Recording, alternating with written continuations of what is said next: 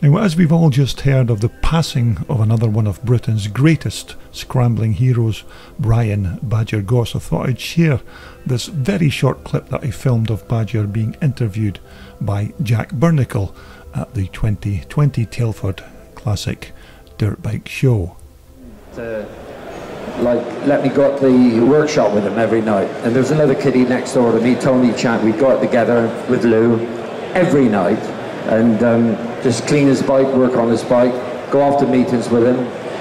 And my mother said, you are not going grass track riding, so you want to forget that. But anyway, after a little while, about a year, I managed to convince her that, you know, Lou was going to make me a bike, and he did. He made a little bike, a little grass track bike. And what bike was that then? Just an ordinary two-stroke called LCS, Lou Coffin Special. And it was on dope, and I'll tell you what, it would go.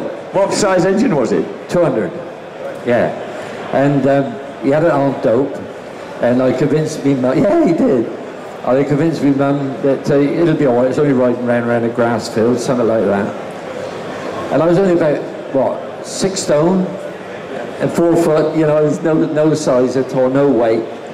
And I managed to convince me mum that, you know, it would be all right. So I went with Lou to these meetings, and I started flying on it. I was bloody flying. I went up to Sittingbourne in Kent, and I was mixing with the big boys. And I suppose it must have been about 6 months later, we had a meeting down at Whittendown, Exeter, and it was on a Saturday. Will it be H on the Sunday? And I was all chuffed down there, and I was keeping up with him at Whittendown, Exeter. And there was a bloke called Eric Congdon on a 500, and I was right there with him. And I thought, I'll have the bugger. And I went out wide, and went out, and I hit the fence. God, I hit the fence. I went over the bloody handlebars, and God, did that hurt. That really, really hurt. And there was a crowd come round, and a woman, Red Cross, she was trying to get me boot off. And out the back, I saw Lou Coffin coming. I was frightened to death of him. And he said, out the way, out the way, out the way. He said to the woman, have I broke his leg? She said, I don't think so, he can move his toes. Give him a hot, sweet cup of tea, he'll be all right. That's what he said. Give him a hot, sweet cup of tea. And you know, he picked me up, put me in the back of his, this is true, put me in the back of his Vauxhall. He said, I don't expect you want to go to the hospital, do I? No, I bloody don't.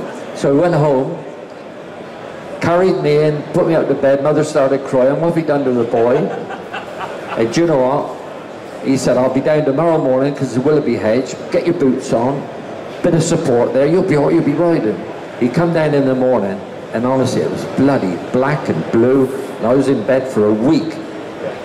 And the doctor said, I think we ought to go for an x-ray, and I had broken both main bones. I had to have a broken reset. I was out then for like a long time. Yes, the great Badger Goss there, another of the country's greatest racers from back in the day, and like me, I'm sure you'll remember watching him on the BBC Winter Scrambles back in the 1960s.